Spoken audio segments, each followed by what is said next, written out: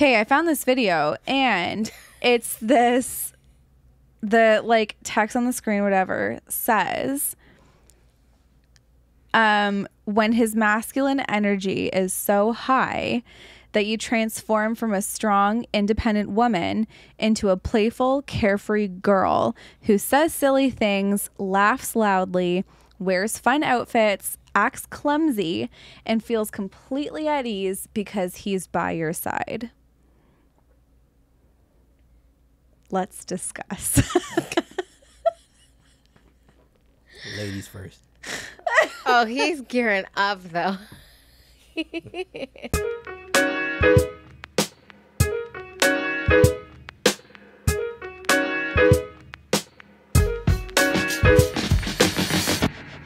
I was getting ready to record before you got here, and I was fixing my makeup because I didn't have time this morning to like do my makeup, you know? Okay. So just like half did my makeup, and I was doing my eyes earlier, and I don't know what happened. Did you see my story?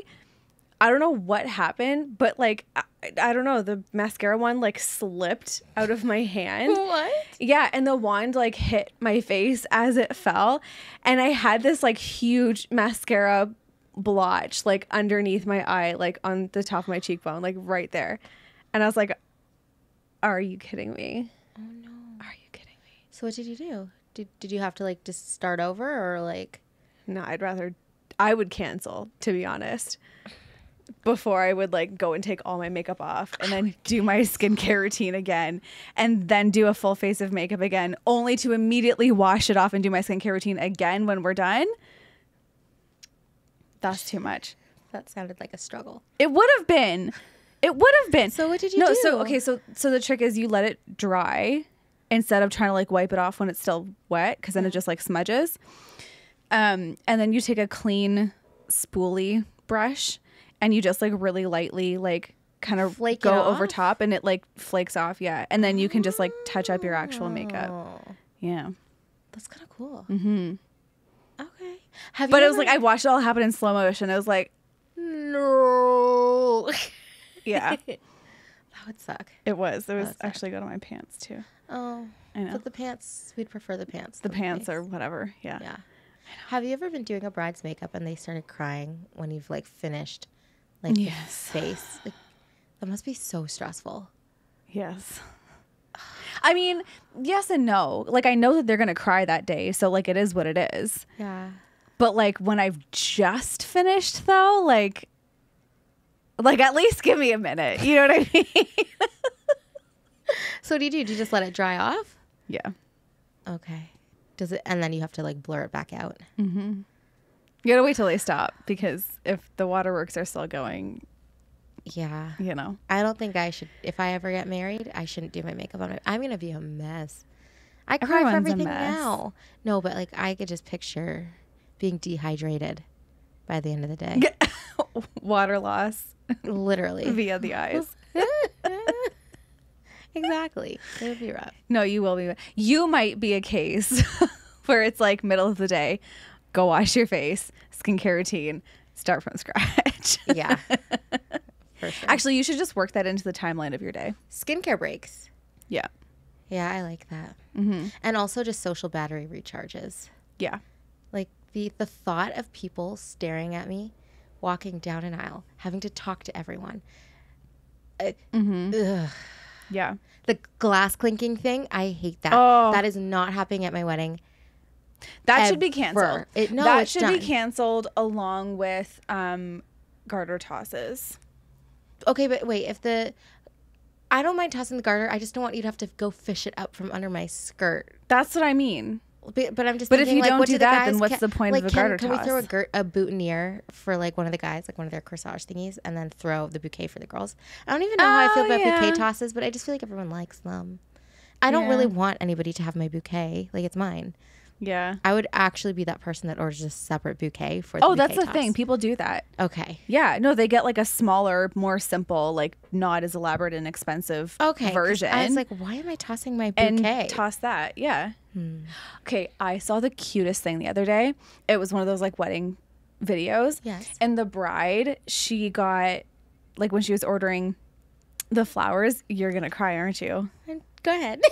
She's going to cry. I'm like, oh, go She's gonna ahead. cry. Just go. Just speak. Okay, I'm so fine. all of her flowers were white for the bridesmaids, but she picked a different flower for each of the bridesmaid based on like what the flower like means or whatever, and like how she felt about them or like their personality or whatever. So it was all like thoughtful. cohesive looking, like they were all white, but like one had white roses and like one had baby's breath and then the other had like white calla lilies and like that kind of thing, you know? I love that. It was actually so cute. I love that idea.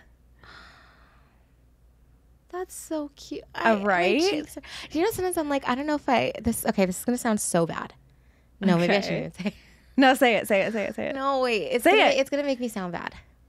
Say it anyway. If it's that bad, we just won't put it in. Okay. Sometimes I wonder if I actually want to get married or if I just want a wedding.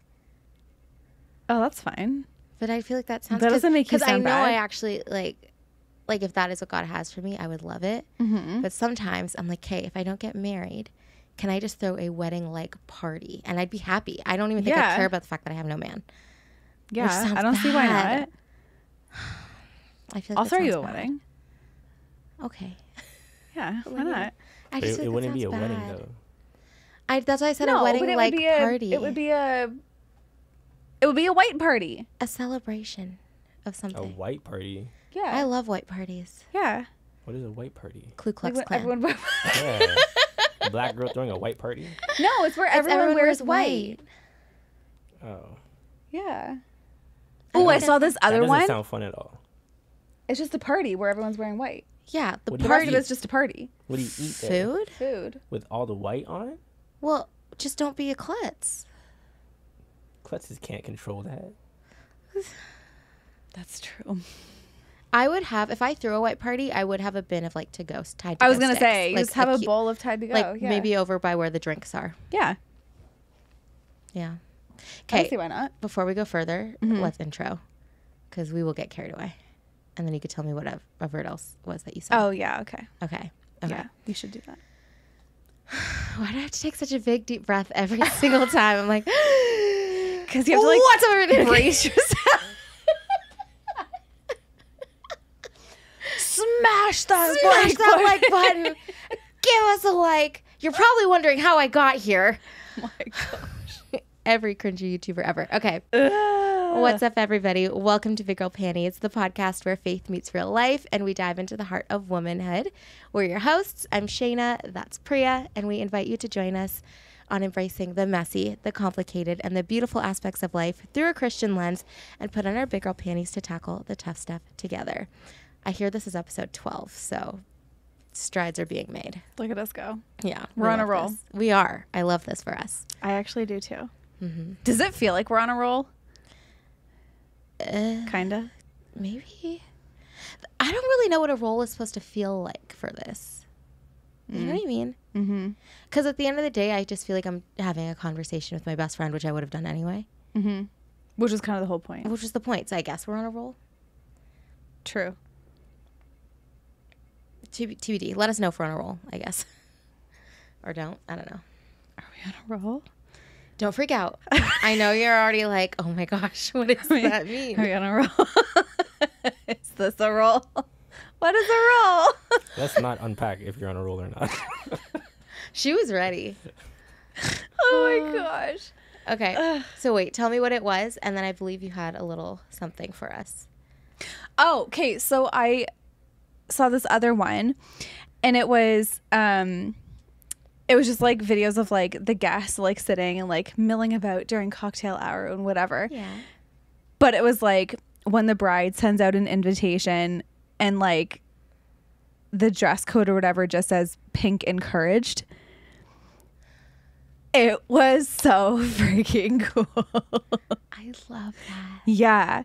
Because it was like people were wearing like different shades of pink and like different like combinations of pink. And you had guys wearing like normal suits, but then like their ties had like a little bit of like a pink floral in it or something like that. You know what I mean? But then you had other people in like pink dresses and like it was so cool. It was really cool.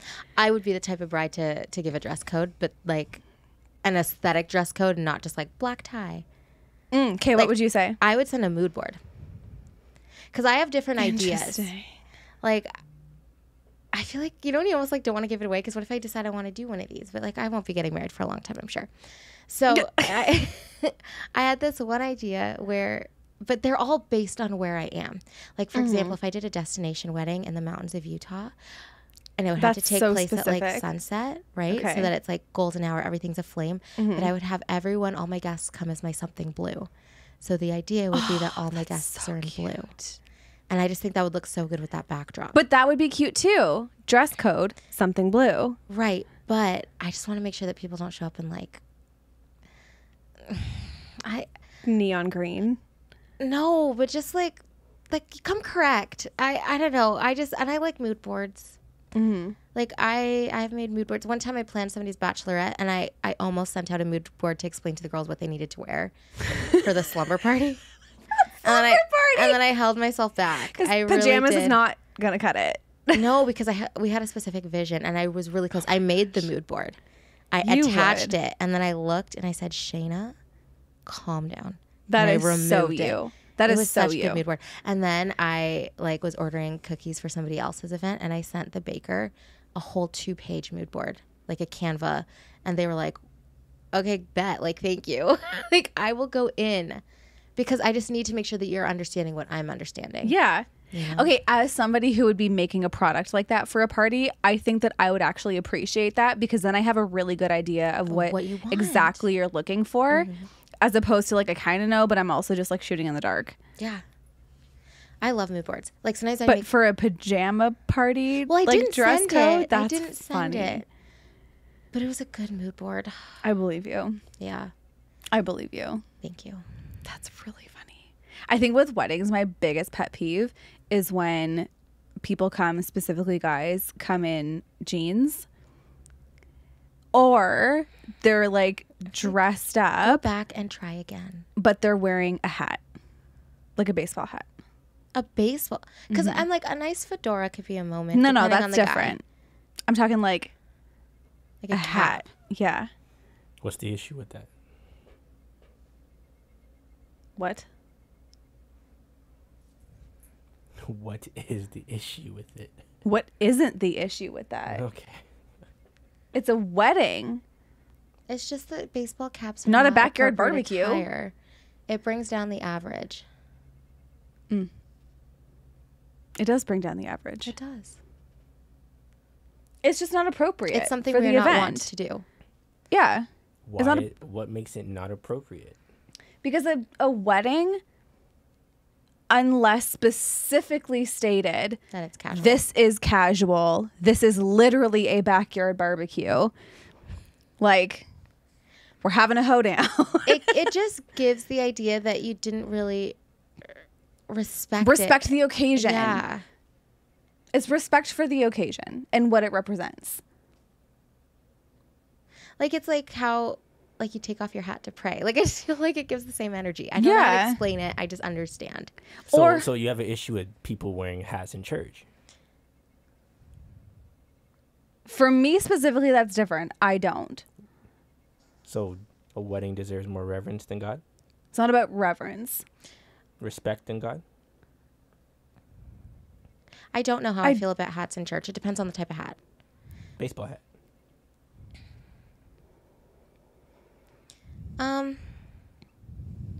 I don't know how I feel about like again, like if we're praying, I just think if a guy's wearing a hat, they should take it off. Why? I just feel like it's a respectful thing to do. I think it's probably a thing on how I was raised though. No, I was raised the same way, so that's fair. I think I'm a little bit more indifferent. Like I think if a guy were to do that, to take it off, I would probably notice and be like, "Oh, like that's cool." Yeah. Like, I good would for never tell him. somebody to stop praying But if or a like guy interrupt. Yeah, but if Like, a God guy like hears. didn't take it off when he started to pray or when someone else started to pray or whatever, I probably wouldn't think twice about it. I would clock it, I think, but I also don't think I would say anything because at the end of the day, like God does not need my hat on or off. Like Right. he's God. I think it's more of just if there's things that we do that show signs of respect, I think if the occasion calls for respect, why not do it? That's how I feel. Yeah. But I think Anyway. with weddings though, it's a specific like there's just like an understood dress code that like this is a celebratory, momentous Because it's usually fancy. thing Like, that weddings is are fancier than fancy, church. that's formal. Yeah, they are fancier than church. Yeah. Like, so I think because of that, like a hat does not fit into that dress code. It just doesn't. Mm-hmm. Neither do jeans. So you had an issue with my grandpa's hat at our wedding? No. Wearing a hat. But that was a hat. But that was a fedora. We're talking about which are like typically worn a with Yankee baseball cap or like a champion like Yeah. Nike cap.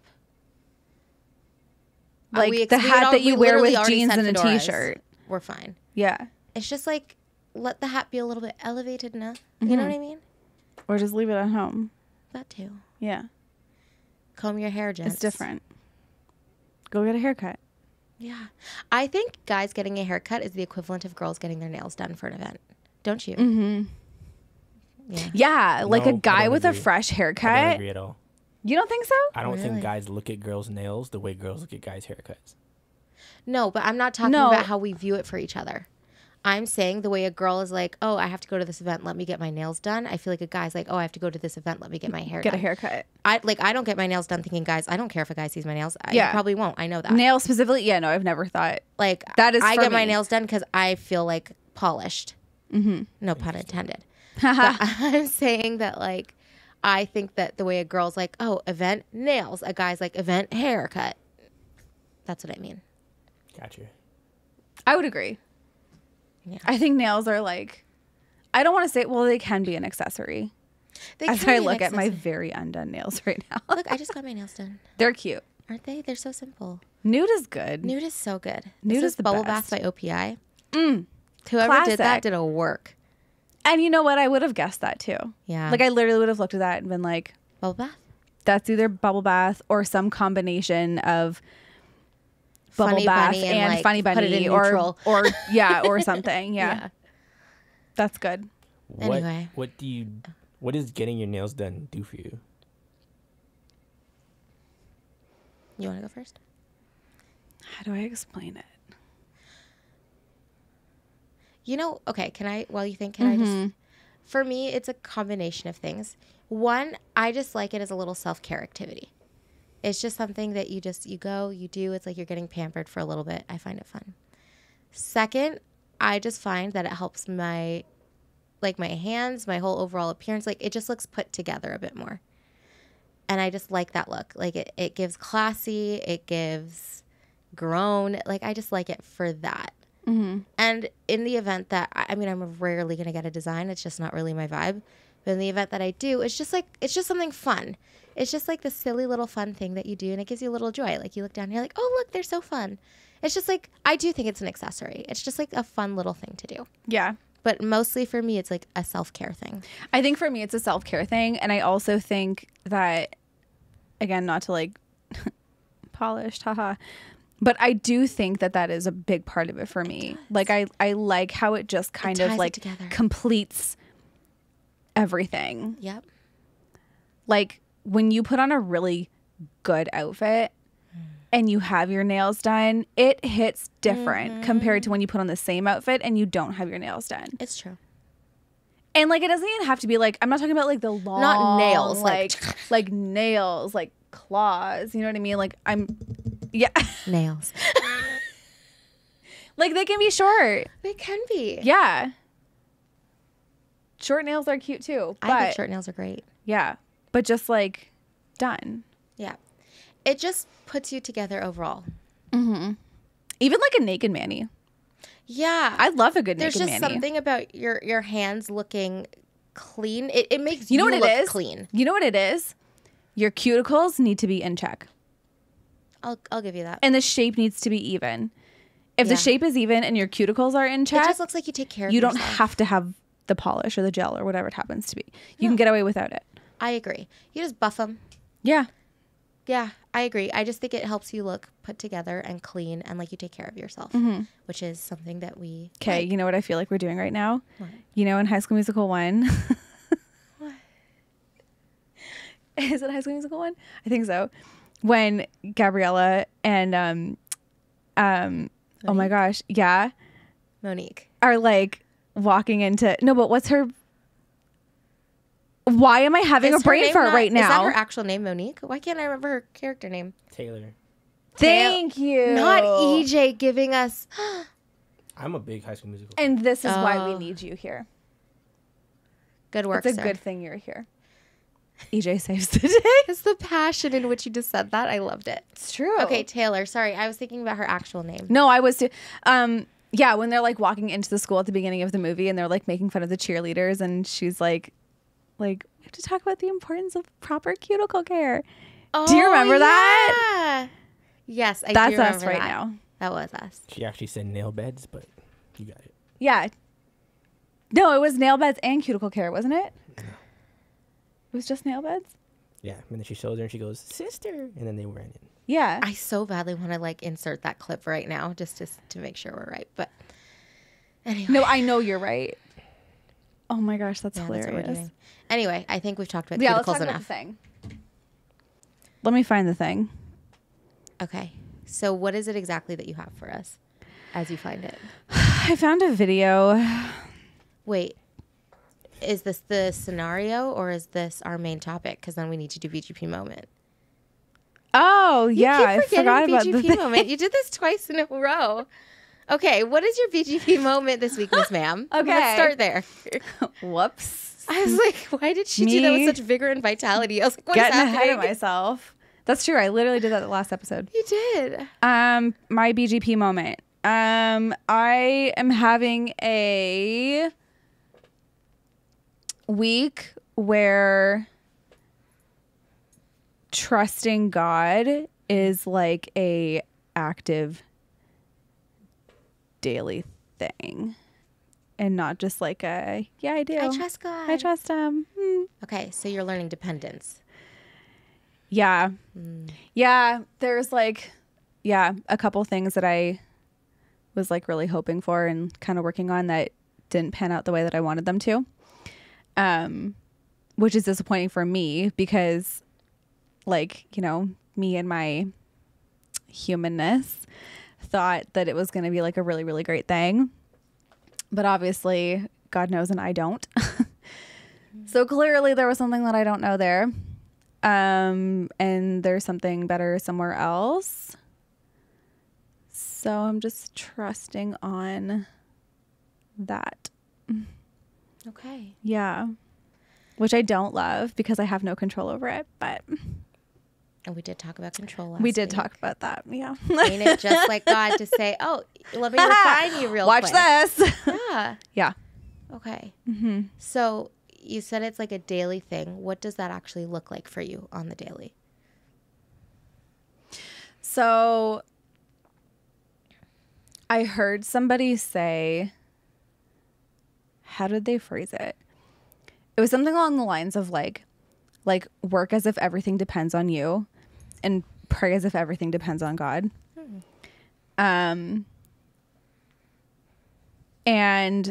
so that's kind of what I've been doing in relation to this thing. Okay. Yeah. So like, you know, doing what I can. But just knowing that like, obviously at the end of the day, it hurts coming out of my mouth. Right. Your will, not mine. Yeah. Yeah. So just like trusting for whatever God's way is that he's going to work that thing out. Yeah. Okay. Mm-hmm. I'm excited for you. Thanks. Because I think that when you get to that place where it's so uncomfortable and you have nowhere, you got nothing. It's just like, okay, God, like, then you're in surrender. Mm-hmm. And surrender is where amazing things happen. Mm-hmm. And so I am excited for you. Thanks. And I know that whatever he has for you is, I mean, immeasurably more than what you would have had for yourself. Yeah. And I love that for you. Thanks. And we love that for God. Yeah. Won't he do it? Yeah. So good. Okay. Yeah. That's me. What about you? For me, I had it before I came in and I'm having a bit of a brain fart. Give me one sec. Okay. Oh, yes. It's been a long day. Okay. I know. So this week I had an opportunity where in working with some of my clients, I'll preface by saying it is really difficult being in that therapist position because it's so easy to start to feel like the recovery and the well-being of the people that you're treating is explicitly on you. Mm-hmm. And I found myself in that position where it was like, well, if I don't see the improvement that I want to be seeing in them, it's on me. Which, first of all, reality check. If I see somebody for less than 1% of their week, how do I expect their improvement to be on me? I'm there to coach, but I'm not there to, I can't change them. Otherwise, I would have everybody out in one session, you know? But I was kind of in that headspace, and I was like, Lord, like, I'm just feeling really down and feeling really like it makes me question, am I actually a good therapist? Am I good at this? Like just am I good at this really? And I was praying about it. I was kind of sad about it and just feeling a little like overwhelmed with some of the stuff that I was dealing with. And one of my clients just all of a sudden out of nowhere, obviously unsolicited, gave me just some really wonderful feedback in one of our sessions. And just the stuff that they said to me on how they felt working with me was just like the affirmation that I needed. And I was like, Lord, thank you. Well, first of all, for showing up when I need you to, and like using somebody to speak life into me. Even though I'm there to do that for them, like they totally did it for me. And I was so thankful. But it also, again, just made me so thankful that even though, yes, I'm like in the therapist role and they're in the client role, we're both humans. And it is so cool that I get to connect with humans on such a vulnerable level every day and just like share and be a part of their story and all that stuff. And so it was just, there's a lot of gratitude that came out of that, but also just thank you, God, that you use literally anybody to speak life into your children when they need it. So that was mine. That's so cool. Yeah, it was really great. That's really cool. Because I know you're good at what you do. Thank you. I know you are. But I can imagine in that moment, like, I mean, you could have gotten that encouragement from anybody, but I feel like it would have been particularly meaningful specifically because it came from one of your clients. It was. That's really cool. Yeah. So that was that. It's good getting those like those little like pick me up kind of moments when you need them that are like affirming, like, yes, you are doing the right thing. Yes, you are supposed to be here. Yes, this is meaningful. Yes, there is like, you know, meaning and like lasting impact and purpose. Yeah. To what you're doing. Yeah, it is. It is so needed. And it's not a bad thing to need that. Because again, we're human. Yeah. Like, you do want that extra affirmation to know you are doing the right thing. You are doing a good job. But even with that, it reminds me even more the responsibility that I have as a fellow human to, when I see somebody doing a good job, speak life into them. Tell them that they're doing a good job. Say, oh, like, I appreciate that you did this, or I noticed that you're working hard at that. I think sometimes we can be like, I don't want to sound weird, or they probably know, or, you know, just let it lie. Like, we don't think that our words matter as much as they do, but we have so much power in the things that we say and how it impacts other people too. So it's just like lots of reminders in there. That's beautiful. Yeah. You know, it's funny. That reminds me of, I never used this as my BGP moment a couple weeks ago, and I totally could have. Ooh, but exclusive. Now that I'm thinking about it, because this reminded me, I had a wedding that I was doing makeup for a couple weeks ago, and like them as people, like they were all lovely, like it had nothing to do with them, but like I just wasn't in like the best mood that day. I didn't totally want to be there. And it was a little bit of like like, what am I doing? Like, it's another wedding, like, meh, kind of thing. And I was starting on one of the bridesmaids, and she, you know, we were like doing our little consult before I got started, and she was telling me about these like little breakouts that she was getting on her face, and she's like, I just really want to make sure that like those are covered. I never break out. Like, this is a new thing. Like, this is like now. And I was like, okay, that's fine. I'm not concerned. Like, no problem. So I did her makeup, and she looked after in the mirror, and she was like, oh my gosh, like I love it. Like, my skin looks like really good. Like, thank you so much, blah, blah, blah. And she's like, I was actually really, like, now I'm so happy and relieved, but I was actually really concerned about the way that my skin was going to look because I never break out. She's like, I actually miscarried 2 days ago. And she's like, I'm still like actively miscarrying. And so like my body, like hormones and like, you know, all that kind of stuff are totally out of whack. And that's why like these breakouts are here and everything. And she's like, I feel like so good in this moment, like better than I've felt like the last several days for obvious reasons. And it was, yeah, it got me. And I was like, okay, similar, I guess, you know, all right. Yeah. Thanks, God. I was supposed to be here. All right. Thanks, okay. Jesus. Thank you. Yes. Yeah. Those kind of, those moments are really beautiful. That is beautiful. Like bittersweet. Yeah. But like, wow. what an honor to be a part of somebody's story and help them in some kind of way. You know? Same thing. Yeah. Just different. Yeah. Yeah. It was really cool. It was very special. Wow. Yeah. I love that. I'm glad you shared that. I didn't even remember it until right now. Really? Yeah. Like as like a BGP moment kind of thing. Yeah. Yeah. I didn't even think about it. I think that just, again, also says so much about when we feel like we don't want to be somewhere, or it's like, I could be doing this. I'm tired. I'm this. I'm that. While, yes, there's a certain extent that I'm always going to say, like, actually check in with yourself and be like, do I actually need rest, or am I just dragging my feet right now?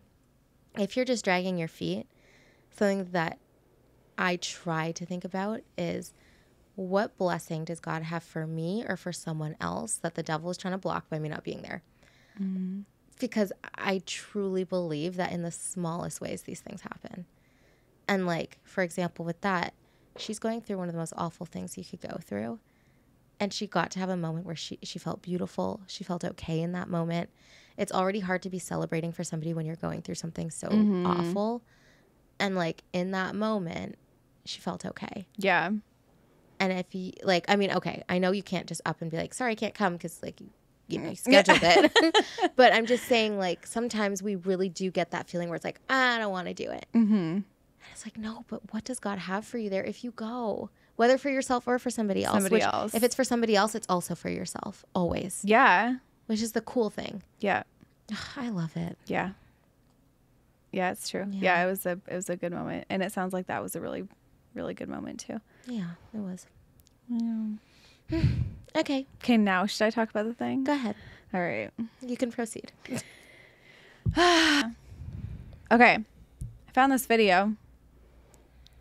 Say it with some enthusiasm. Where most of our good conversations start. I found this video. On TikTok. Yeah.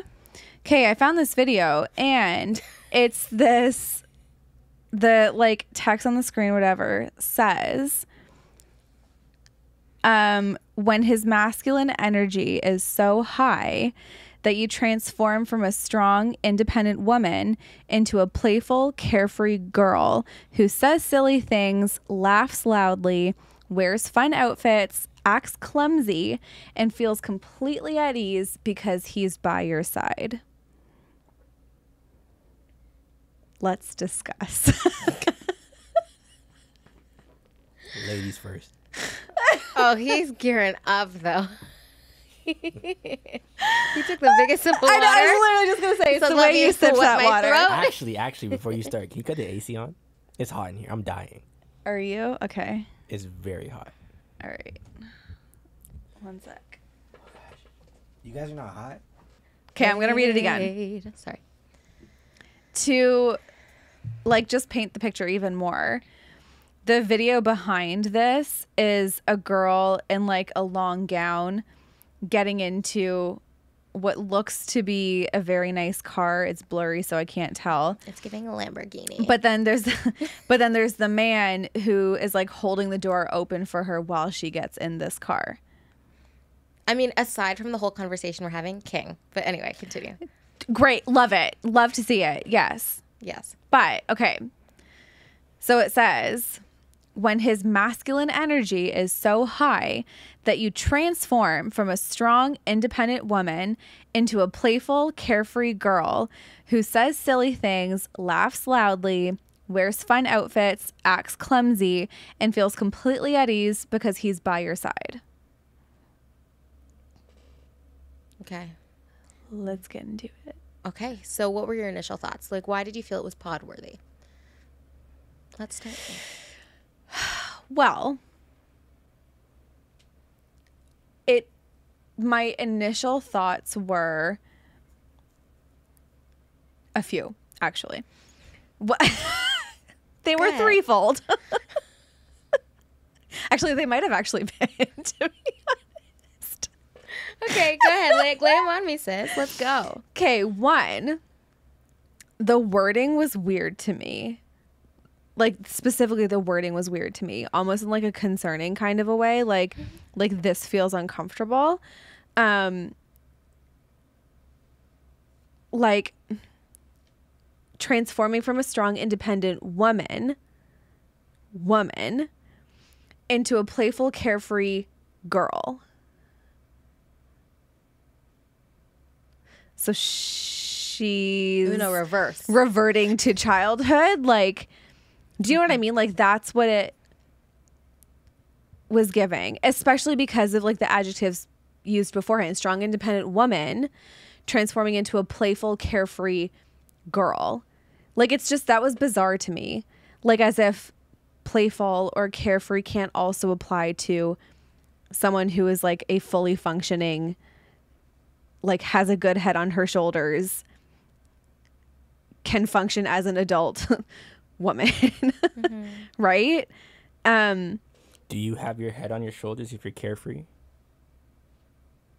Well, I think you can be carefree in a appropriate kind of a way. Like, not carefree as in like airheaded. Well, I don't think that that's what carefree is at all. No. Yeah, carefree as in like unencumbered with like needless worries. Wait, hold on. Say it again. Like, not Carefree. weighed down by like worrying about like needless things or like things that are beyond your control, for example. Or Is that what carefree is? Or are you defining carefree? I mean, I wasn't planning to define carefree. Are you trying to define carefree? What? What? What? I'm asking, is that what carefree means? Or are you coming up with your own definition? I'm confused. Carefree. Thank you. Free from anxiety or responsibility.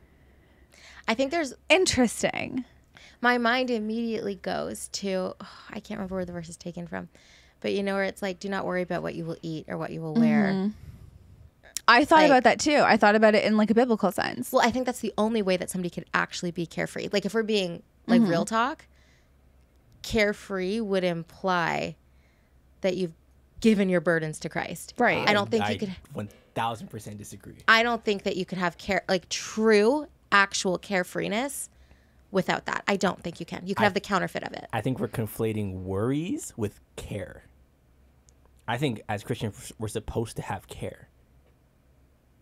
Take care in what you do, but don't worry. But I don't about think that that's tomorrow. what care is in this sense. Because if we think about in the Bible, cast your worries unto Jesus for he cares for you, or cast your burdens for he cares for you. It says, like, there's different versions. Cast your worries, cast your cares, cast your burdens. The 3 words can be used interchangeably. I don't think that it needs to be careless in terms of, I think you're thinking of like, you know, somebody just knocking things around, like you don't care. Like, no, you're just like I'm being going off that definition you read. free from anxiety or responsibility. I think we're called to have responsibility. Mm-hmm. Anxiety. I think you're taking this too literal. How? What is your understanding of carefree? My understanding is what she read. So free from worry. Carefree. Or I'll give you an example. Free from anxiety or I'll give you an example. responsibility. My bill is due. My rent is due tomorrow. My rent is $900. Wouldn't that be nice? Praise God. Wow. I have $1,000 in my account. I really want to buy Chris Brown tickets. Carefree. Mm-hmm. I'll figure it out. And I buy the tickets. That is getting rid of your That's responsibility. not being carefree. That's just That's being irresponsible. But based on the definition, it's Free Wrong from context. responsibility. free from responsibility. I just think you're taking it into the wrong context.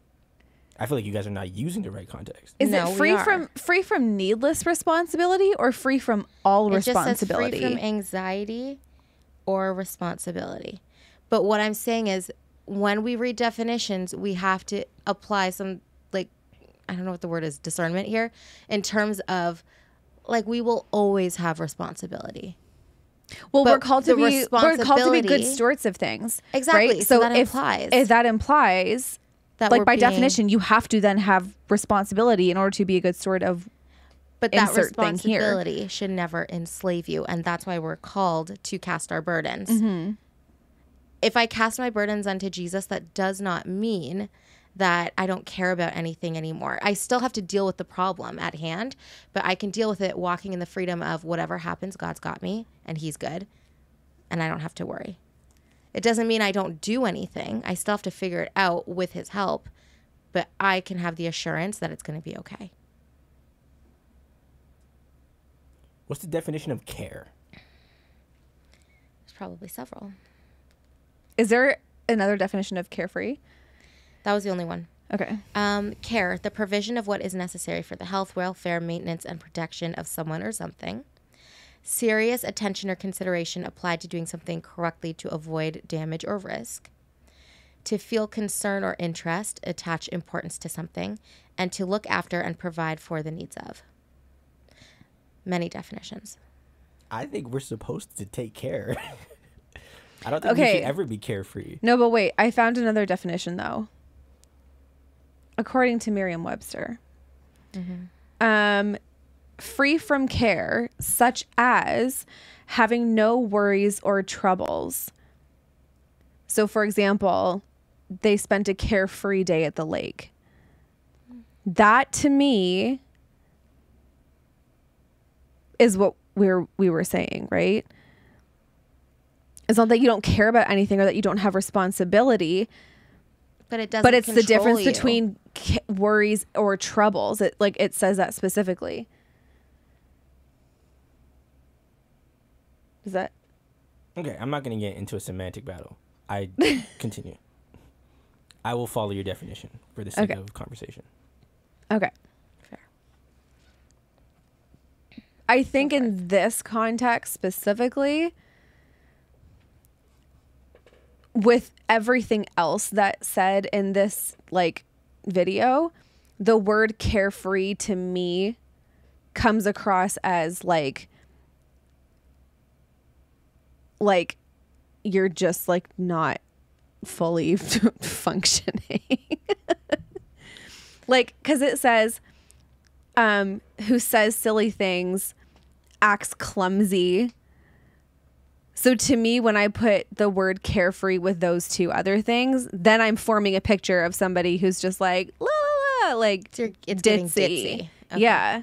It fits in my description of carefree. Right. How they're describing it. Right. Yeah. Yeah. So again, getting back to the video specifically, that's concerning to me because one, if we're going to talk about biblical womanhood, that's not it.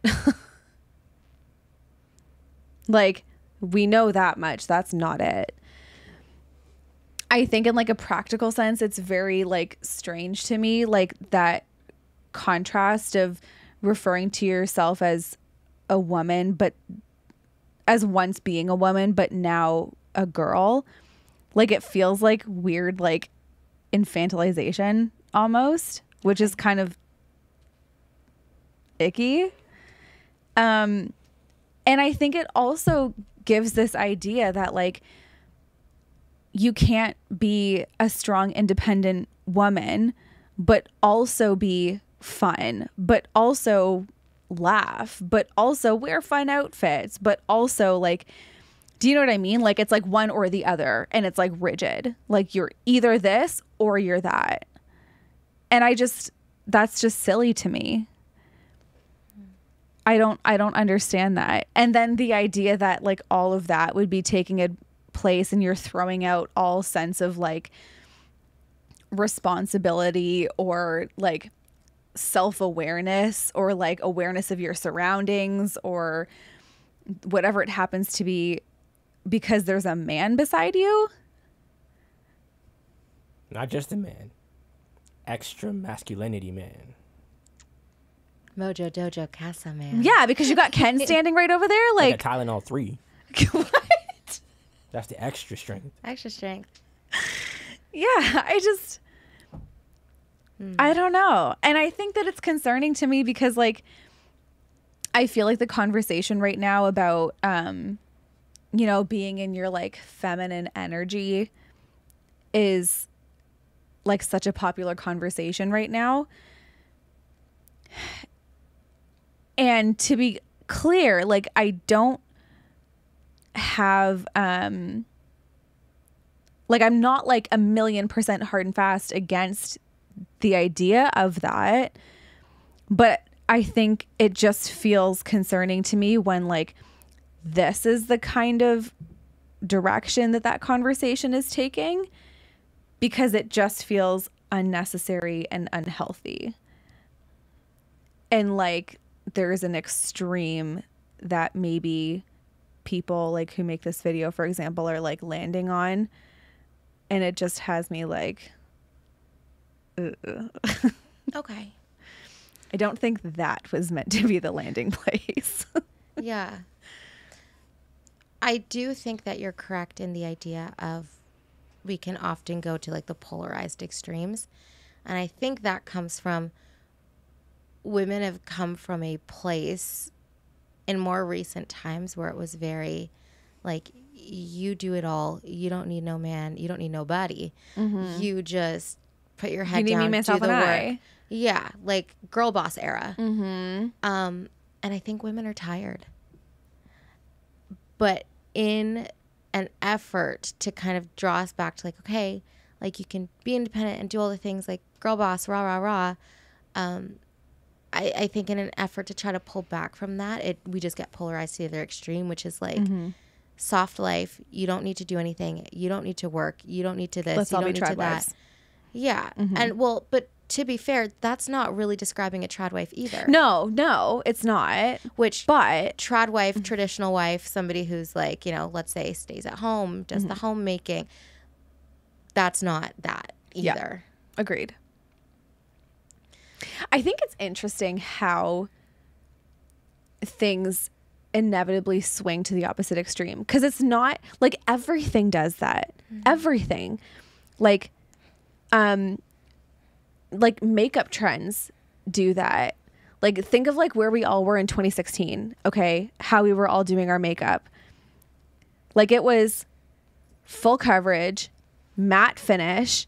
You were wearing like the Kat Von D Lock-It foundation, which smelled like paint thinner and had the consistency of like spackle. Oh my Lord. We were doing like, spackle? Yes, that stuff was disgusting. It's terrifying. But we like Yeah, I went nuts for it. We were doing like the really dark, intense, blocky eyebrows. You know, we were doing like glitter cut creases with like winged liner on a Tuesday morning. And now here we are in like our clean girl era, and it's like skin tints and like feathered eyebrows and faux freckles, like, Gotta love it. and lip oils. Like that's what we're, you know, like home decor trends. We went from like minimalism and now maximalism is a thing. Like it's just so interesting to me that everything goes through trends of being on the extreme, and it just like kind of flip flops back and forth. And so with this, you're right. Like for the longest time, it's been, you don't need no man. Men are trash. Like all you need is you. Like just girl boss your way through it kind of thing. And now, yeah, that we're going to the opposite extreme where it's like this. Yeah. I don't want to think for myself anymore. I just want to be ditzy and laugh all day. Like, yeah. Again, we just come back to the whole idea of there's always counterfeits for things. Because it's just like if we were to settle into that, right? Not much would get done. If we were to settle into what we were before, not much did get done because everyone got burnt out. mm-hmm. But I do think it's interesting that, how would I phrase this? Like the roles for feminism, or what, not feminism, the roles for what femininity is change, but that's clearly just socially. I want to understand like what is actual femininity in this, because I think there's some things that are true in there. Like I think if you are with a guy that is truly, let's say, in his masculine, okay? Well, it's just doing what he's supposed to do. Biblically, yes. Yeah, if we're thinking about this from a Christian context. Which, yeah, of course, we are. It's being the man that he's supposed to be. Right. Right. And in a sense, this is giving, in a very thwarted way, the idea of, I guess, submission or being led. But I'm just saying, again, it's funny how we always end up coming back to that because it's designed, but we do it wrong. Do you know what I mean? Yeah. Because this is, sure, it's like, I'm being led. Like, I don't have to pay attention. I don't have to anything. Like, my man's got it, whatever. Like, love that for you, sis. Great. But at the end of the day, that's not what we're called to do. If your man is doing that, yay for him. But we are called to more than to just sit there and be like tagged along. Yeah. Like we're supposed to be helping. And I think that's just the key piece that we tend to miss. Mm-hmm. And I think a lot of this comes down to, I guess I'll say selfishness, in terms of on the one extreme, it's like, okay, if I'm going to be that strong, independent woman, I am being selfish because it's just about me. And if I swing this other way and I'm like in my ultra soft feminine era, I also am being selfish because it's all about me. In which scenario are we helping? In which scenario are we saying, okay, like I'm going to be industrious, I'm going to take charge, but I'm also doing it from a position in which we are tag teaming and we're working together. Mm-hmm. I agree. Yeah. Do you think that there's a difference between like femininity and womanhood?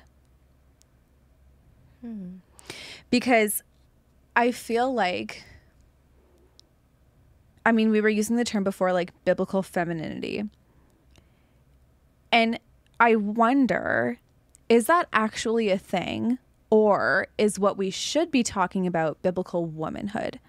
Because when I think about femininity, I think about like the stereotypical, like girly kinds of things. The dresses, the hairstyles, the makeup, like the presentation of womanhood, right? But womanhood to me, I think of like the character traits, the personality traits, the like all of those kinds of things that like as women, you know, we're supposed to do. Like I think of like the Proverbs 31 woman, for example, like it was her character that was being described, not necessarily just like the dresses that she wore and that she had in her closet kind of thing, right? And I feel like maybe part of the problem is that those two things have gotten crossed when, you know, we should be talking about womanhood, but we're actually talking about femininity. And maybe that's where part of the problem comes with, you know, in churches, for example, like, you know, women have to wear dresses. You know, if you're going to be like a proper woman, you have to wear dresses. And if you wear pants too much, you know, or like the like that narrative that like women are supposed to have long hair, or like, do you know what I'm saying? Like those kinds of things. If you don't present in a feminine enough kind of way, then you're somehow being a woman wrong. Or you're not being enough of a woman, or whatever it happens to be. And to me, I just don't think that that's the case. I mean, I don't know of anywhere in the Bible where it says as a woman, you need to have your nails done. You know, you should be wearing makeup. You can't wear pants. And you need to have X amount of dresses in your closet, and at least 2 of them need to be pink. Do you know what I mean? But what I do see is like character traits being described, like things that are actually like that have depth and substance to them and that leave a lasting impact and that are valuable. To me, that's kind of the real point. And I feel like because those two things have gotten confused, maybe that in part is what has led us to like videos like this being made, where you're either a strong woman or you're a carefree girl. Yeah. I think this is going to sound super alphabet club, but follow me. I think as a whole, and I guess maybe it's North America, I can't speak to other places, but I think that we put way too much stock into being men and women. Like, explain. Like, I think the issue with the narrative today of I don't subscribe to gender and all these things, right? I think the issue is that we've made our sexuality our identities. And it's almost become political. Right? You're describing character, right? But before, when Shaina mentioned something about masculinity, and your response was, he's just being a man of God. He's just being the man he's supposed to be. Right? So wouldn't that be the same for women? Like, I feel like the word masculinity and femininity are kind of like, what are we talking about? Mm-hmm. Our identities are not found in if you like to wear pink or not. Yeah. You know, your identity is not found in you being a woman or you being a man. Those are core parts of you, yeah, but that's not the core. And I think we put way too much onto that. And that's why I think we're in certain situations. Because that video describes her seeing a man being a man that he's supposed to be, right? He just happens to be a man. And by response, design happens. Well, what do you mean by that? Because I actually look at that and I think it feels to me like she's maybe seeing a man being the man that he is supposed to be. And so that almost somehow lets her off the hook of being the woman that she's supposed to be. But women are not supposed to be independent. Well, men are not supposed to be independent either. We're not independent human. Like, we're humans. We depend on each other. Right. Well, and in a marriage specifically, there is an element of like you are now partners. Like, your lives have come together. So yes, you are still your own person, but like There's no your lives have come dependence. together, right? Yeah. So I get that. Like, I get what you're like, saying. and that's kind of my point too, right? Our identities, our core of who we are is independent. Yes, I am EJ, but before I even have my name, I am still a child of God. Before my name is even there. But because he made man and woman, and we occupy these bodies, relationally, we're not supposed to be independent. Mm-hmm. Right? But that's not to say you can't live a life single. Of course you can. Because at the end of the day, our core is independent. But when it comes to Well, you can be single but not alone. Yeah. But when it comes to how we interact with each other, especially romantically, we're not supposed to be independent creatures. So the idea of I went from independent boss babe to this, like, you kind of just fell into design. I get what you're saying, but in the specific case of this video, I don't know if I fully agree with you. Her assessment of what happened is flawed. What happened was nature taking its course. I don't know if I fully agree with that. What's there to disagree with? You have a thought.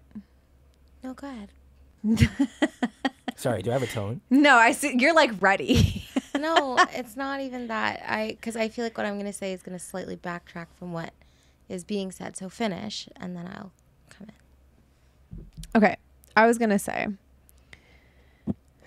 I meant in response to his question, though. Mm-hmm. Okay.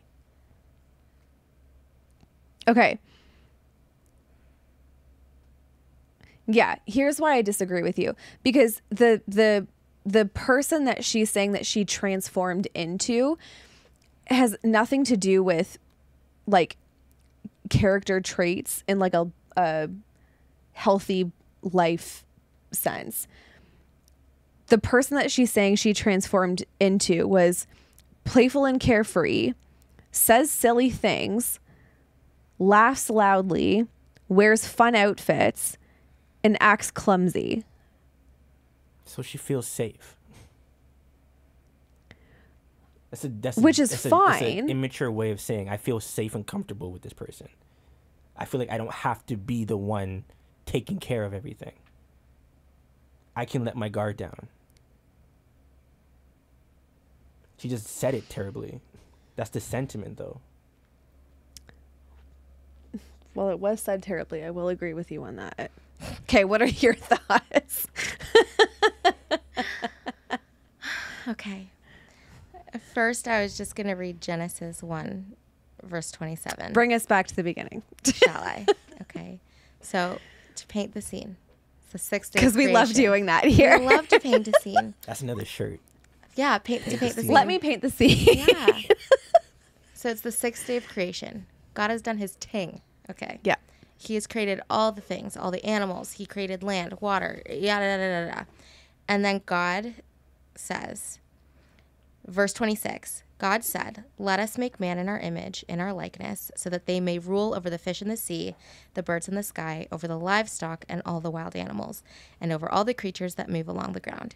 So God created man in his own image. In the image of God, he created them. Male and female, he created them. And then God blesses them in verse 28 and says, "Be fruitful and increase in number, fill the earth, subdue it, rule over the fish of the sea, the birds of the sky, and over every living creature that moves on the ground." And then he goes on to bless them and tell them, you know, these are the things you could eat, these are the things you could do. And God saw all that he had made and said it was very good, right? So before we can discuss male and female, I do agree we have to discuss what we are, just human. Like, we were created as human, all of us in the image of God. So once that is out of the way, then I think it's fair to start assigning attributes. Now, when you said, is womanhood being confused with femininity? I think we could describe womanhood as, I mean, this is very basal. This is like the dictionary of Shaina, so this is not at all polished. But if you think of like polished womanhood, it's like the umbrella of being a woman, like your experience of living as a woman. For us, we're talking about it in the biblical context. We were created as a woman, whatever. Now, with that, you said character traits. There are certain character traits, but then you're saying you feel like there's also like these feminine things, like you wear dresses and you this and you that. I think that they're actually all the same. I do believe that femininity is the character of being a woman. However, I believe that, like many things that humans do, we watered it down. Mm-hmm. And so in that video, what's being described are some character traits that you might see in a woman who's dealing with a man who is in his character traits that he's been assigned as a man. I'm not going to dispute that. Like, I'm not going to lie and say that, like, if I'm with my dad or my brother, girl, I don't know where I am. Like, straight up, I do not know where I am. We had this She's conversation when we went to IKEA. Yeah, like, Yeah. And it's like I don't need to be. I've been around other men where I know exactly where I am. Mm-hmm. But with certain men, with my dad and my brother, I don't need to know.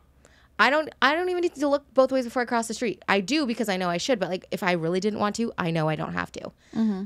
That does not suddenly strip away the other parts of me as a woman or of my femininity.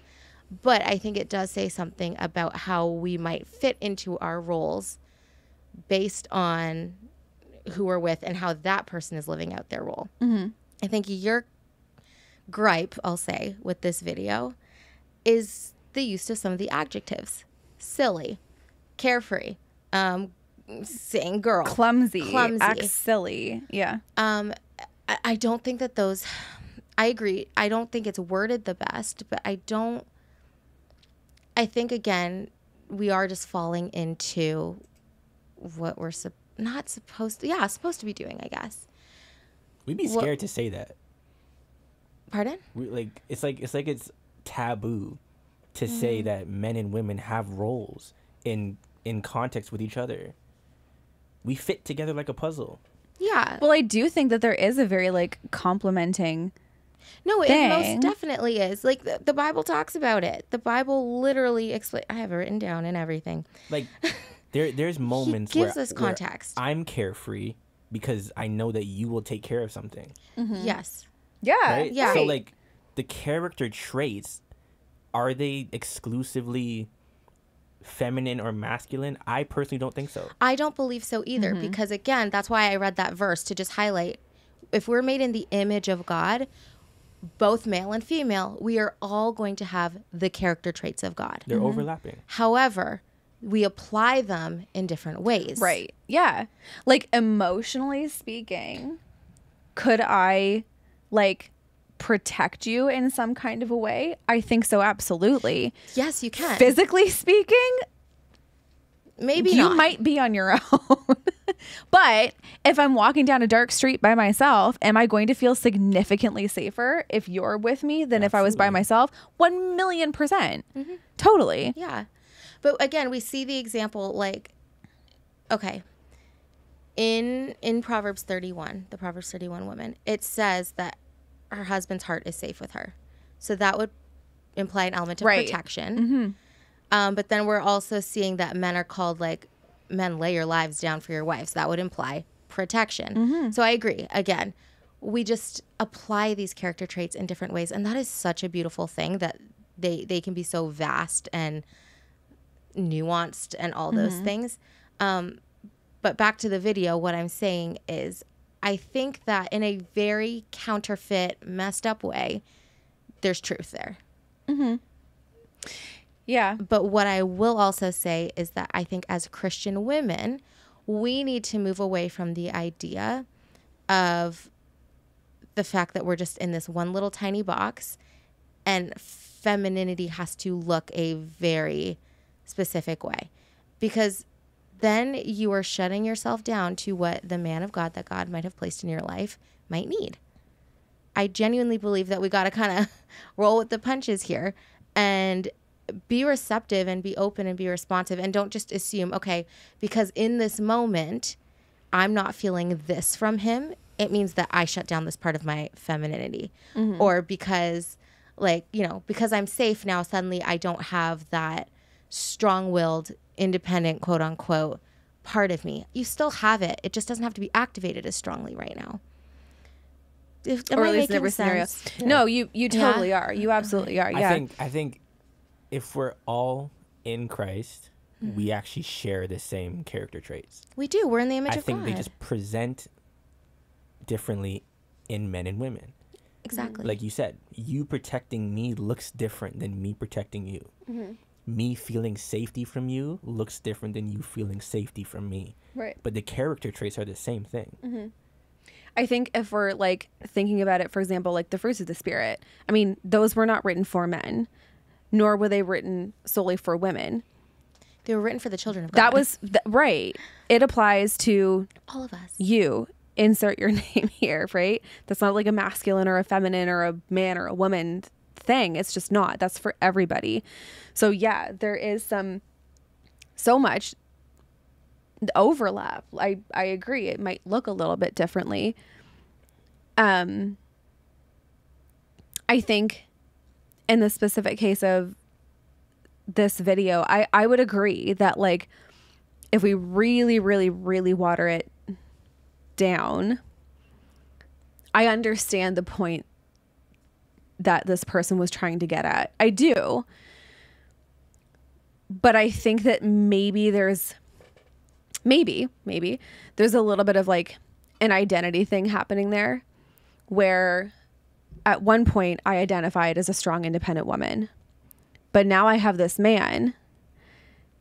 So now I identify as like his girl, right? As opposed to, I am still me. I am still who I am. I am still who God has called me to be. I am still, you know, working on pursuing and developing the skills and the gifts and the character traits and the everything that God has gifted me with and that are a part of, you know, my God-given purpose. But now I'm also in this marriage, in this relationship with this person. And so because our lives have come together, now I can essentially reap the benefits of having that overlap of the same character traits, just manifesting differently. Does that make sense? Like, I feel like maybe it's like an identity thing. And it seems like this person, I get the idea, it just seems like it gives the impression that like they once knew who they were, but then lost themselves in the relationship. Does that kind of make sense? It makes sense. I don't know if I see an element of losing themselves, though.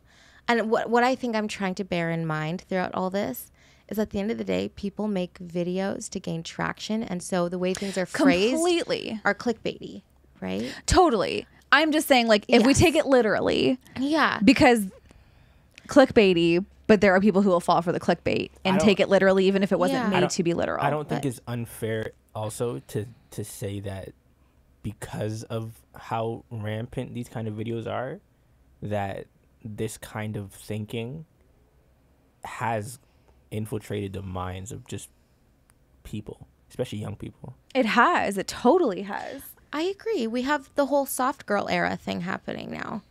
You know, it's, again, women are tired. But I'm trying to figure out how exactly I want to say this. I think while you think. Sure. The reason why I think it's important to me is because, like, for example, not that we have all the answers, but like we can look at a video like that and like pick through it and find the like bits of truth that's hidden in it, and then like use wisdom and discernment to kind of like filter through the rest. But there are people who, due to whatever circumstances, whatever, don't have the ability to do that or don't know that they should do that. And so they do end up taking it literally. Or it's the women who, like you described, who are tired of being the boss babe. And so they feel like they want to make that shift in their life. And so they're making that video, having essentially then experienced both. But then they're teaching the younger girl who hasn't experienced both, and so who doesn't have that wisdom and perspective that, like, this is the right thing, this is what you want, this is how you should think, this is how you should feel. And so without the wisdom and the perspective and the discernment and all those kinds of things, I feel like that's why it's important to talk about, because I know that there are people who are being influenced by those kinds of videos, taking it very literally and setting up their lives accordingly. Yeah. You know?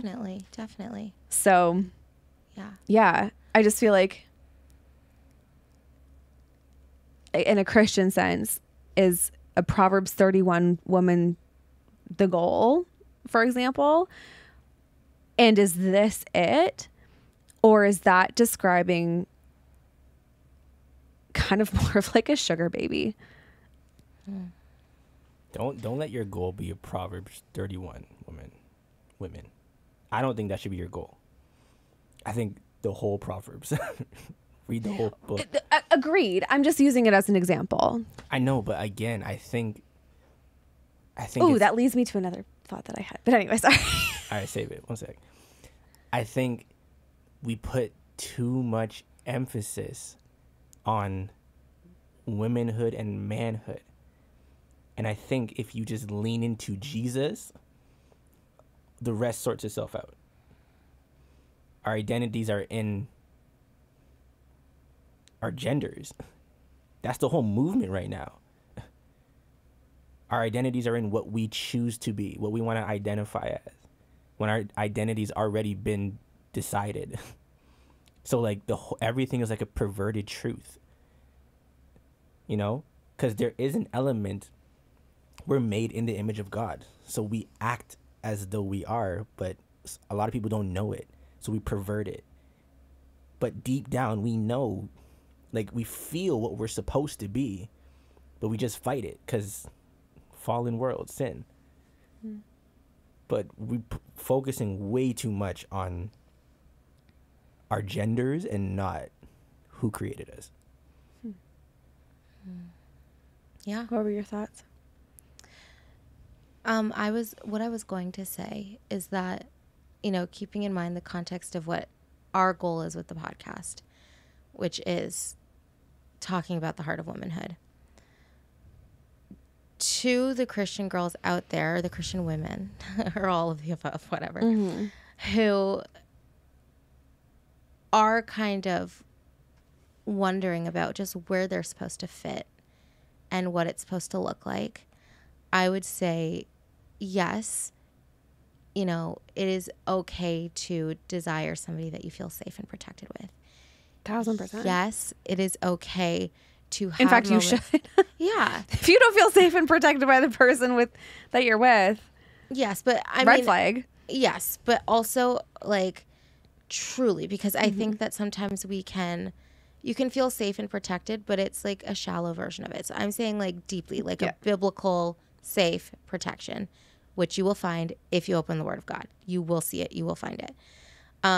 Yes, it is okay to have moments where you are carefree. Yes, it is okay for all these things, but I also want you to remember that your worth is in your whole person, not just how you interact with one person. And so, like, yes, you're gentle, but yes, you are strong.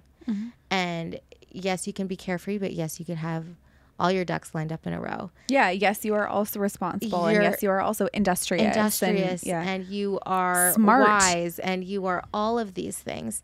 And it is important for us to make sure that we are not putting things down to the wayside in an attempt to look like a certain thing that you're hoping will attract, for example, men, the attention of others, esteem, whatever that might look like. I just want to remind you that you are a whole person with all these beautiful facets that God created you to have. And in you cultivating all those different things and seeking the Lord in that, you will end up having exactly what you're supposed to have and be the way you're supposed to be. You will figure out how to navigate the world as a woman of God with, sure, these feminine traits or qualities, with these character traits, But most importantly, they're going to be character traits that are backed by what God would have for you. I think that's kind of just what I wanted to say, because we get a lot of messaging. I know men get a lot of messaging about what they should be. I'm not saying that they don't, but women get a lot of it. I'm going to speak from that because that's all I know. Yeah. We get a lot of messaging about what we should be like and how we should behave and How all we should these look. different things. Yeah. But at the heart of this, it's people trying to search for who they are. And you already know who you are. Like, again, if you open the Word of God, you're going to see And if you exactly don't, who you're supposed to be. and if you don't, you won't find it in all that stuff. in the other stuff. Yeah. No. I think that's all I really wanted to say on that, though. Yeah. I think I would add to that too. Like, we've talked quite a bit about the idea of the Proverbs 31 wife, because I think that's like the stereotype. I mean, it's in the Bible, so it's not just a stereotype, it's real, but like it's the thing that comes to mind, I think, first when people think of biblical womanhood, if you will. But I think I would add to what you said and just say that if you are wanting to like look for examples in the Bible of, you know, people who like had good character and who displayed good traits and who you know, lived lives that were full of like really valuable lessons that you can learn from or take inspiration from, or any number of things. You don't have to just look at the women characters. I feel like that's another thing, is there's kind of this idea that like, oh, if you're a woman, well, then you should read about Ruth and you should read about Esther and you should read about, and like, yes, read about them. Like, there's so much to learn. Like, those are amazing people to read about and learn from. But like, you don't have to just stop there. Like, the male characters in the Bible are not just for men to learn from, and the women characters in the Bible are not just for the women to learn from. So like, just read the whole thing. Yeah. Learn from all of it. You don't have to just stick to the women things because you're a woman. Like, and if there's any men listening, like, go read Esther, like go read about Ruth. Like, there's a lot. Proverbs. Read about Proverbs 31. Yeah, like, No, there's the whole book. the whole thing. I know, but I'm trying to make a point.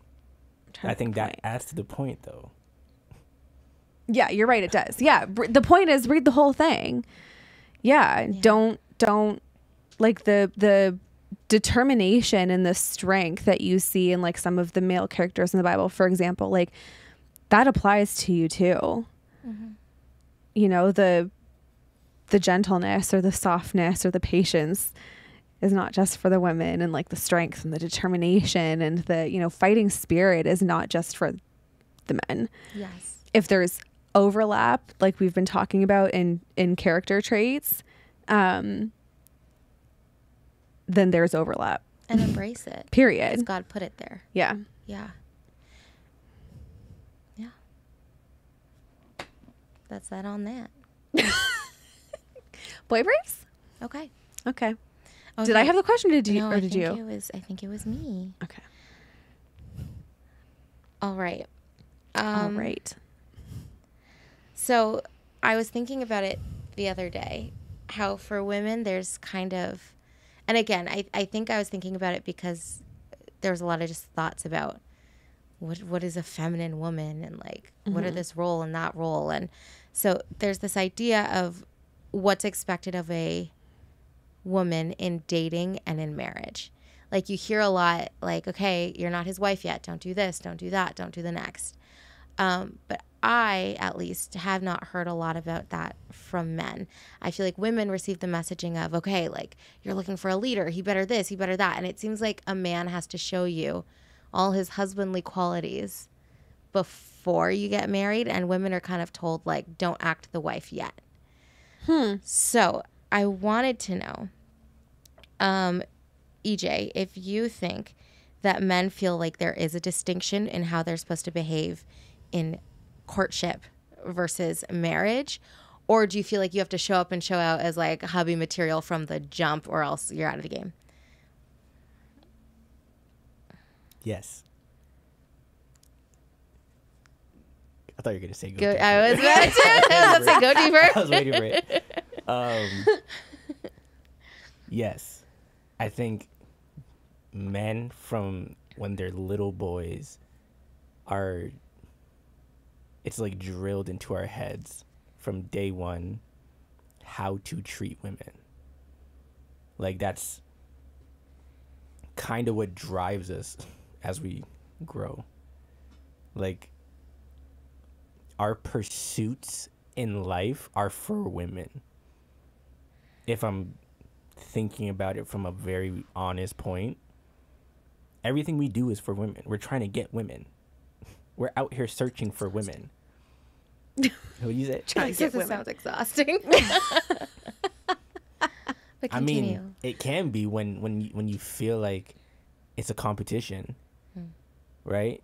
You have to be this. You have to present this. You got to do this better than the next guy, because if you can't, she's not going to pick you, because male dominance and all that kind of stuff. Who has the brightest feathers? This is all very primal. It is, though. Yeah. It is. And so, yeah, I do think that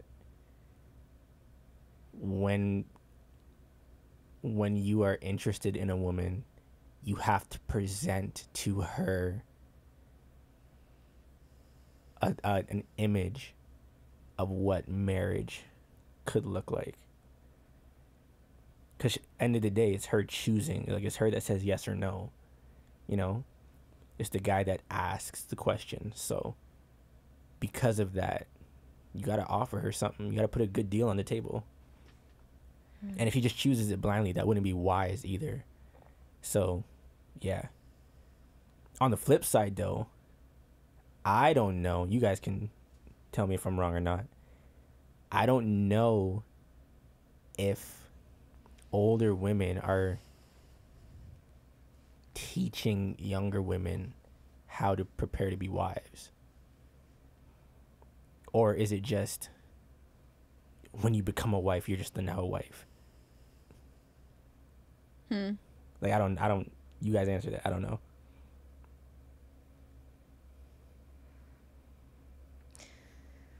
Okay.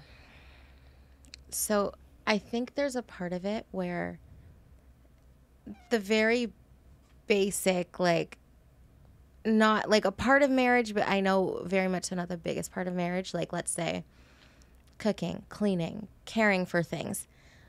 One, a lot of that is just going to come with, like, you grew up in a home, and if you had a mom or an auntie or somebody around who expected you to help out at home, that's okay. You're just going to learn that. Mm-hmm.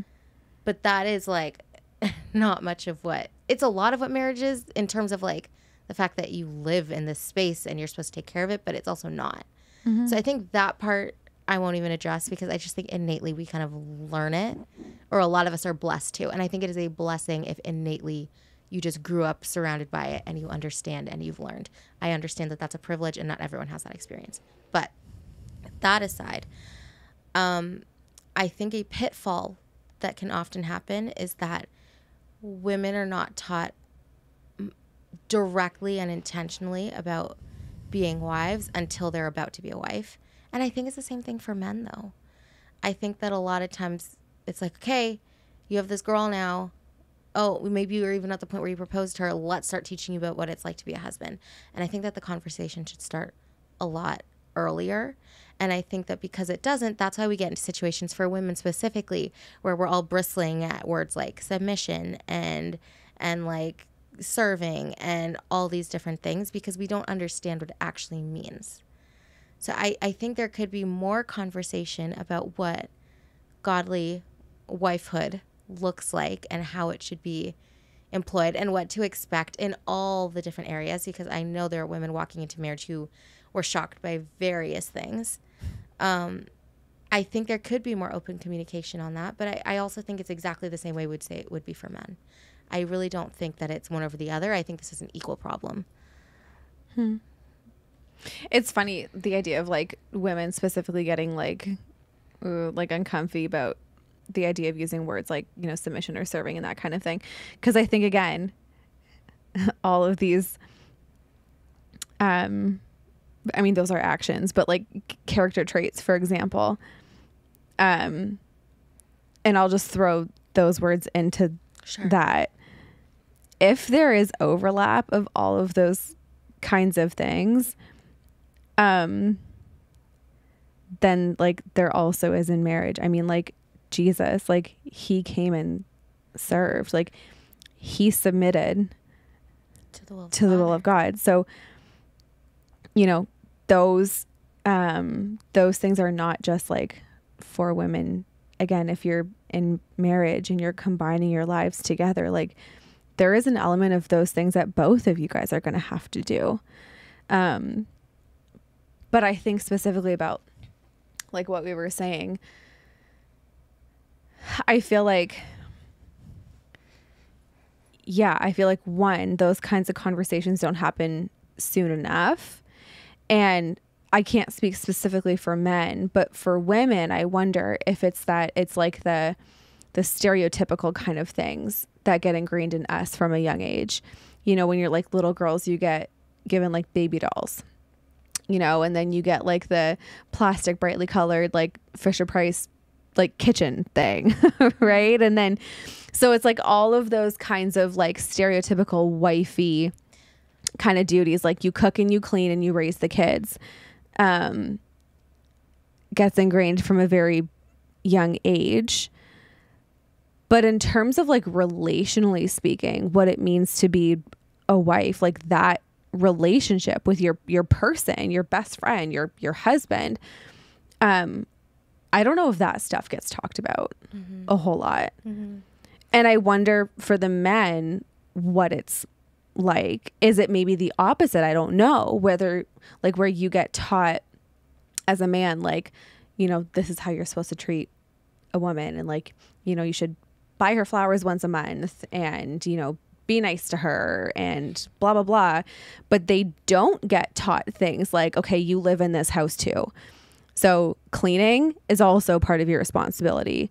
Cooking, also part of your responsibility. The kids, you helped make them, so you need to help raise them. Like that kind of thing, right? I don't know. I honestly don't know. But for women, yeah, I feel like... I would say it's taught more than you think. Okay, that's fair. I'm not a man. I don't know. I would definitely say it's taught more than you think. Okay. I think the gap between those who it's not taught to and who it is, I think it's both there. I think it's down the middle, maybe skewed a little bit to one or the other. I think in today's society, it's skewed towards the better version.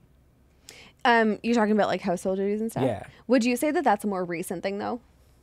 Well, yeah, because women are more in the workforce. I think in a time period when women weren't working and all they were doing was being at home, and the men were going out, you know, a man going out, having the only income to take care of the home, that's him serving his family. Well, to be clear, men were working outside the home and women were very much working inside the home. That's because if you had to pay somebody to do all of the things that like a stay-at-home mom would be doing in terms of homemaking, you'd be out a lot of money. Yeah. That person would be getting paid a lot. Okay. But my point is, women being in the workforce, I think the more that has become a thing is the more that men have equalized the household chores. Sure. So. I was going to say that I think women are taught a lot about motherhood and homemaking and not necessarily wifehood. That's what I was trying to say. Point. That's what I was trying to say. Yeah. Yeah. Like we are, again, you grow up learning, like you get your chores, you have your toys that it's like, take care of the baby, do this, do that. I mean, us firstborn daughters know, like you are a little mini homemaker from the jump because it's like you're your mom's right hand. Like me and my mom joke about that all the time. Like we don't even have to talk. We know exactly what we're doing. We move in sync. We're like a little machine. Like it's just the way it is. But that doesn't tell me how to love a husband. Now I'm blessed in that I get to see a good very example. God-centered relationship from Yeah. my parents in front of me. But even then, I still feel like I have to take up initiative and ask questions, because I can look, and the marriage I'm going to end up in, if I do, is going to look very different than my parents, because those are those two individuals and not me and said other person. But I do think, and I would love for there to be more conversation on wifehood and learning how you can, learning the fact that, yes, a man is caring for you and providing for you and protecting you, but that does not mean it's all about you. And I think that right now in dating culture, it's the idea of the man is, again, he's flaunting his stuff. He's showing you, like, I am the table. Do you like the table? Like, he's showing you all that. And so it can be very selfishly geared towards the woman in a dating situation. It's like, okay, he brings me flowers. He does this. He does that. What am I giving? Well, I'm cute. Like, Yeah. the end. That drives me nuts. Which, Yeah. well, but that's what I'm saying. I don't think it's fair. And I think that it translates into marriage. And I'm sure, and again, I'm not married, so I could be speaking out of turn. But what I would assume is that there's probably a lot of women who are in earlier stages of marriage, or, you know, just not seasoned in marriage, let's say, who had a big fat slap in the face when they realized, oh, marriage is not all about me. Like, I have to do a lot of other things, not involving cooking and cleaning and watching children and whatever that is, but centered around caring for this man that God gave me and nurturing him. And also committing to growing as a person. Absolutely. Because there is nothing more exposing and refining than getting married. Like, if you didn't know about yourself before and you get married, welcome. you're about to learn. Yeah. Whether you like it or not. Yeah. I do think that's a good point. I think because of the nature of what boys are taught about girls, I think it translates into marriage a little bit more focused on the other person. And to your point, I think women, I think you go into it thinking about motherhood and homemaking and all that stuff. And I do think those are beautiful things. Wifehood is overlooked a lot. Mm-hmm. And I think a lot of men, husbands, suffer because of it. Mm-hmm. Well, and I think then everyone ends up with a jaded perspective of relationships. Like, I mean, and I think what you said about dating being very, like, self-centered was so spot on. Like, I see videos all the time about girls making jokes about how they're at, like, a lunch date with some guy and they have their dinner date for the day texting them to, like, confirm that, like, they're still on, kind of thing. And then, like, other videos where girls talk about, like, how much they've, like, cut their grocery bill because they just, like, strategically plan their dinner dates. Like, yes, like, that's awful. That's terrible. I think that, like, I mean, that's just, like, basic humanness to me. Like, if you would not want to be essentially taken advantage of that way. I don't think, women, like, let's make sure we're not exploiting the men. And taking for granted the fact that while, yes, you might be looking for, and I'm not saying it's bad to, like, expect him to pay, or not even, I don't want to use the word expect, but to know that, like, I would be very grateful if you paid. Let us actually take it as a gratitude and recognize that he didn't have to. And sure, you have the choice. If he wasn't going to, you don't have to go out either. But I'm just saying, like, let us not take for granted the fact that he worked for that money and it was hard earned. Let us not take for granted the fact that somebody is coming to take you out. Let us not take for granted all these things. But something I was just going to say in terms of, you know, women might enter a marriage and be shocked, like, oh, wait, it isn't really all about me. There's all these things I have to do. I could be wrong, so this is more of a question, I guess I'm asking EJ. Because you're saying, like, men are kind of taught all these things, how to treat a woman, all these things. I'm wondering if men could enter a marriage and know how to treat a woman, know what they're supposed to do, know how to protect and provide and, like, make all the money and all that stuff, but maybe be lacking in how to actually sacrificially love a woman. I have a thought. I don't think this thought is what's the word I'm looking for? Is it not developed? No, it is. Oh. I don't think it's the rule, Okay. or I don't think it should be the rule, but I think it might be a common experience for men. I think what happens is, because, again, we're raised on how to treat women. We're taught that you need to provide, right? So we pursue a woman, go through all this stuff, you know. You're paying for the dinners, you're paying for everything. You're trying to present as best as you can, in hopes that I will marry this woman, you know. And I think what happens, and again, this is not an excuse, but I think this might be a factor.